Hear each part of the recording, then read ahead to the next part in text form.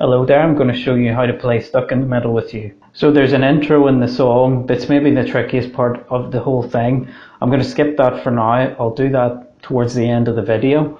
And I'll also just show you an easy way to do it if you can't quite manage the more tricky way. But we'll get into the main strumming pattern here and the verses. So I'm just going to hold down a D chord, and then I'm going to play the main strumming pattern over and over just to let you hear how it goes.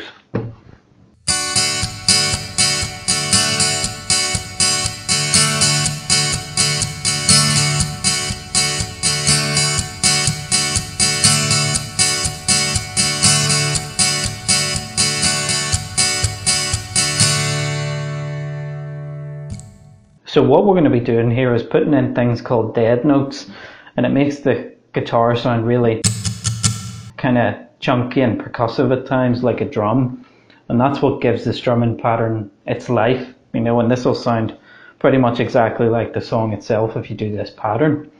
So just hold down a D chord, and then what I'm going to show you is you're effectively replacing where downs would be with a kind of slap on the strings. And you're going to have to try and get that evenly placed between where the ups are going to come in. Okay, so I'll do it slowly, then I'll break it down.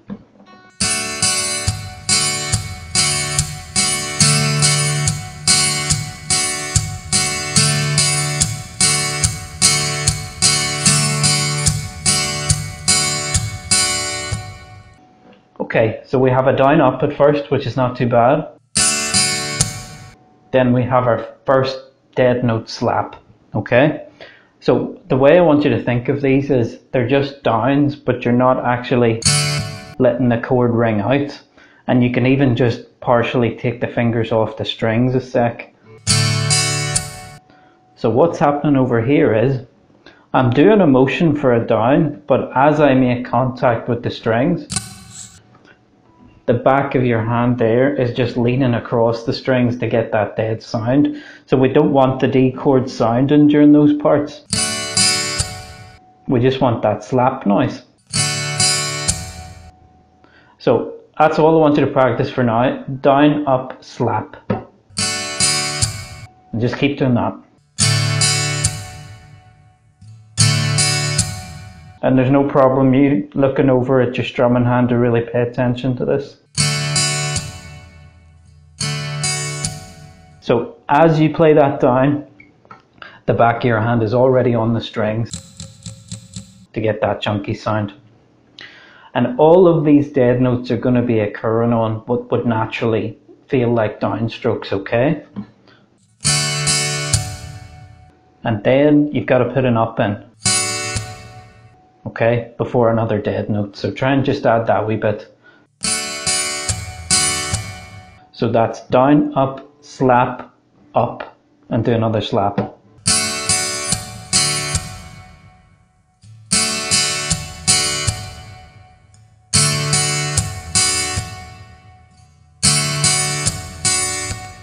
Then we have to add on 2 more of those ups with slaps in between them. Okay, that would be the full strumming pattern. So everything should be this.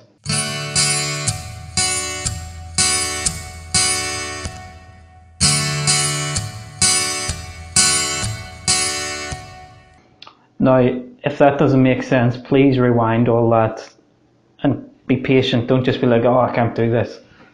You know, give yourself a chance. Once you get that down, that's really most of the song taken care of, okay?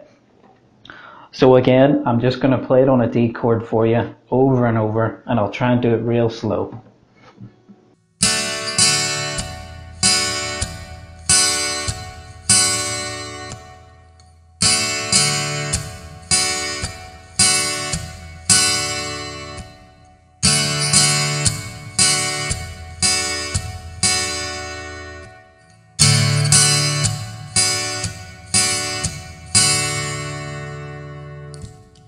And I often say in many of my videos and when I'm teaching people in person all the time, try and keep this arm always kind of loose and moving.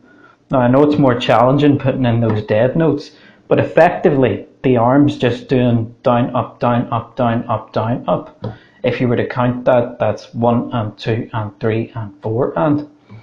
And in our case here, the dead notes are occurring on beats 2, 3 and 4, so you've got those removed and you've just got the ands immediately following them. Okay, so before you go further in the video, review all that, and then once we get into the rest of the song, it's not too bad. So I'm going to assume you've got that to some extent if you're watching this bit, okay? So I'm just going to play through the verse. It's 4 bars of D, 2 bars of G7, and then another 2 bars of D at the end before we get to a chorus. Here we go, after 4.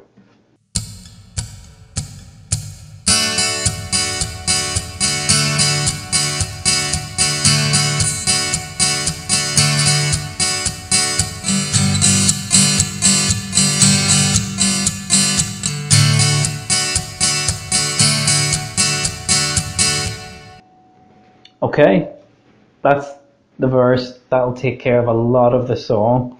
So just go over those bits before you move on to the chorus. Now it opens up a bit in the chorus.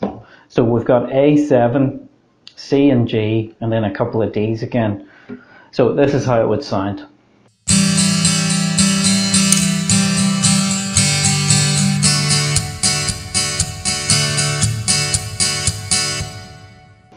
So on your A7, the strumming pattern is just 1 and 2 and 3 and 4 and, or constant down ups.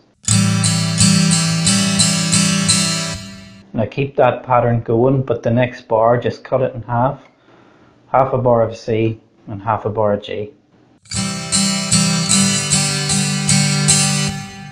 So that's where the song will start to open up a bit strumming wise.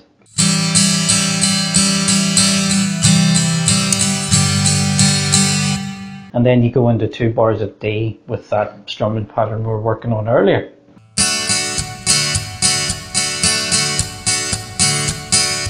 Then another verse and chorus come around that are all the same. So don't worry about the intro for the minute. You've got the first verse, the first chorus, then the second verse, then the second chorus. So that's all sorted for you. And I'll go through the bridge now.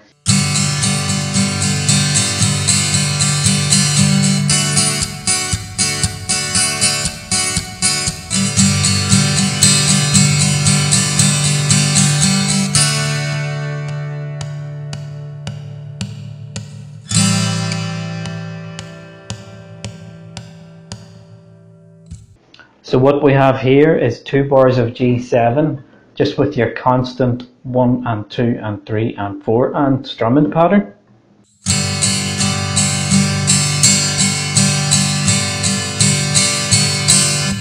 Then back to 2 bars of D with that original pattern we learned.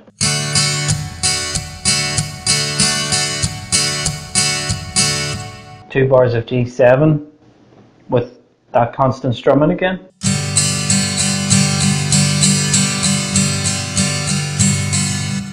Then 2 bars of D, but you're just going to strum it once and let it hold for the duration of 2 bars. So like so. 1, 2, 3, 4. 1, 2, 3, 4. And then an A minor 7. That's this guy here. It's just a normal A minor chord without the 3rd finger. And do the same on that one. 1, 2, 3, 4. 1, 2, 3, 4. Then into another verse, okay, it's just got some extra D's at the start of it. So to put the song in more context, I'm going to play through this next verse for you.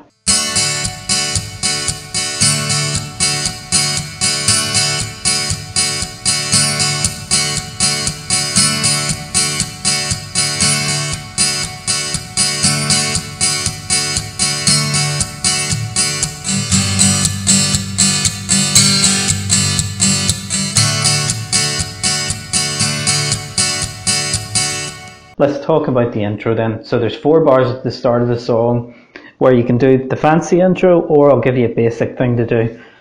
If you just want to do something easy, hold down a D chord and just kind of strum lightly 4 bars, okay?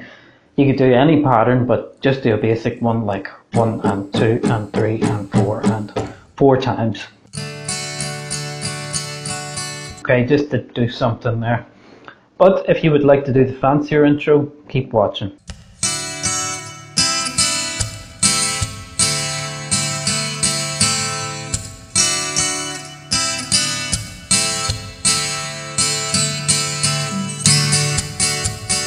and so on.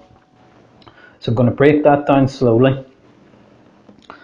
Got to form this little chord, so it's open 4th string, 7 and 7 on the 3rd and 2nd strings, and then open high E string.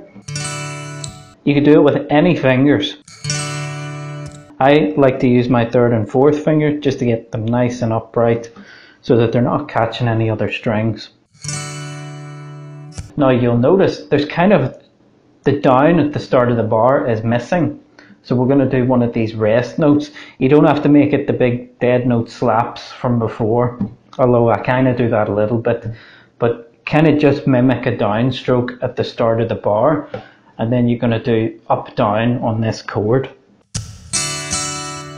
So you've got that missing one at the start, which is a kind of missing down, and then up down. Okay.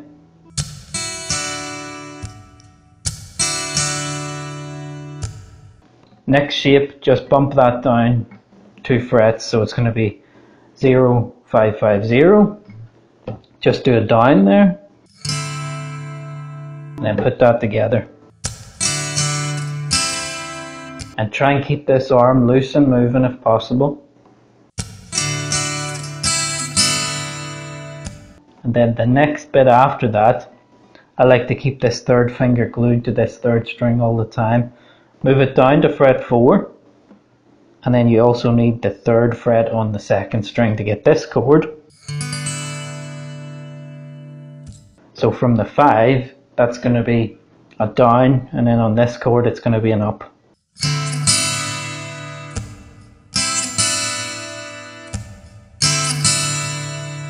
So I'll put everything together so far. And that's your first bit to get going.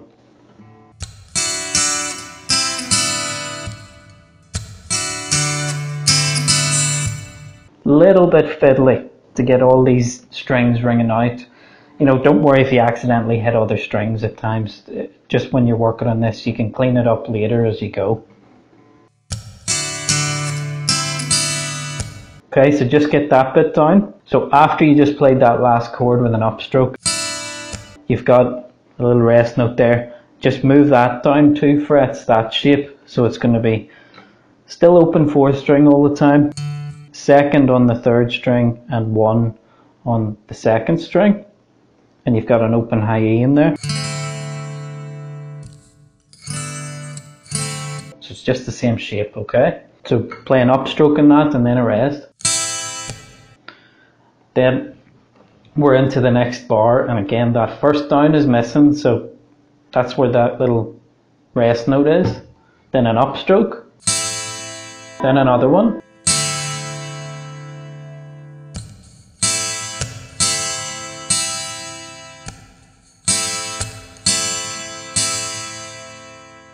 Take that first fret of the 2nd string, off. You got to do a downstroke there.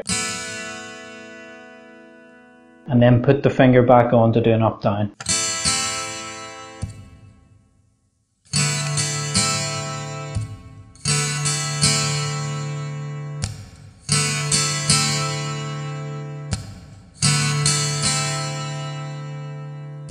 I'm going to go back to the end of the first bar and recap everything.